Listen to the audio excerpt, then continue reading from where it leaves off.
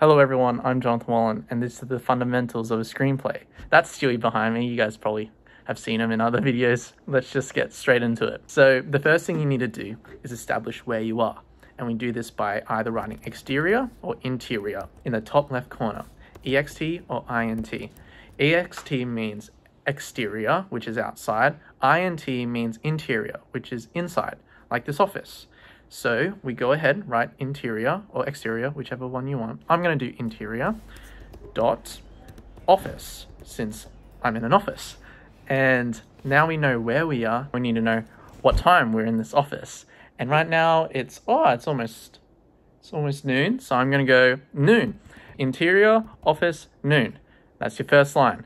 And that can be it. It can be that simple. Or if you want to be more specific, you can write the time, 11:30, 11:25, whichever one you want, as long as it serves a specific purpose. We know where we are, we know when we are, and we know we're inside. Now it's time to describe the scene. Stewie, do you want to describe the scene? Okay, so Stewie is sitting with his arms folded, deep in thought, wondering something. Okay, awesome. You can be just like that. Now we know where, we know when, we know it's inside. Now we know what's happening in the scene. If you have characters in the scene, this is the time to put dialogue in. Okay? Stewie, I'm going to use you again. Do you want to say something? I wonder who is going to enter the arts competition next. Oh, that's beautiful. Okay, so I'm going to write that directly underneath his name.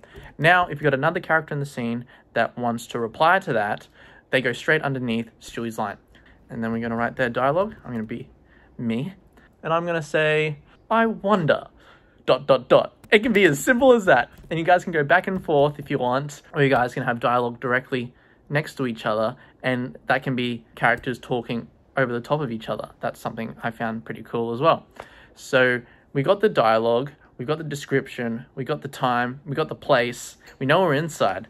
Now, if you want to, you can add in color by adding in pauses, beats, and they can happen in the dialogue or in the description, whichever serves your story the best. What else we can do is add in transitions. Transitions happen on the right side of the page, and they are cut tos, cut to blacks, fade ins, fade outs, and that just adds in a little bit of spice, if you want to say, to your screenplay. And that is it. That is it. I'm here to help you, and I can't wait to read your work. I can't wait to see you guys at our event. Can't wait to see you guys at our showcase.